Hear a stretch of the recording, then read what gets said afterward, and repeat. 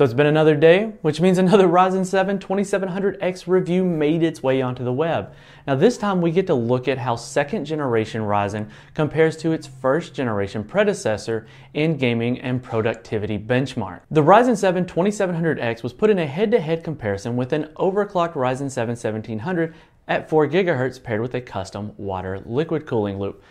At the same clock rates, the Ryzen 7 2700X managed to outperform the 1700 by up to 14% thanks to the lower cache and memory latency as well as better inter-core communication, which is really nice to see.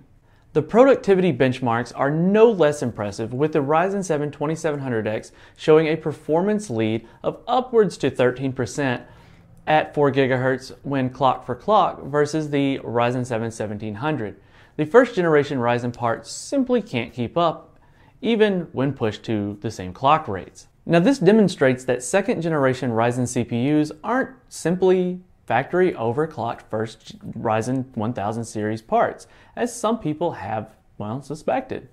The small micro-architectural refinements to the cache and memory subsystems do seem to play quite a significant role in helping the 2700X maintain a clock-for-clock lead over the Ryzen 7 1700. Now, of course, the official embargo on the second generation Ryzen ends on the 19th, so of course stay tuned for more reviews and benchmarks to come as we reach these days with, well, I mean, we're only a couple of days away, guys.